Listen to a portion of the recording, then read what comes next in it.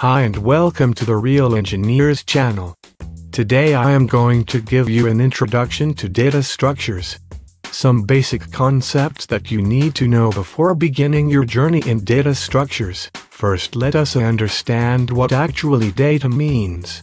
Data is nothing but a value or the set of values. An entity is one which have both the attributes and values. Like for example, an employee of a company is an entity, where his name, age, gender form the attributes and Joe, 32, male form the values. Information is a processed data or a meaningful data. Data with attribute is an information. Data structure is basically a triplet of domain, function and abstract. Domain is a set of possible values of data. Function is the operations that can be performed on the data.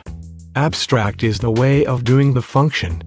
We have been normally using primitive data types like int, float, character, etc. In data structures we use abstract data types.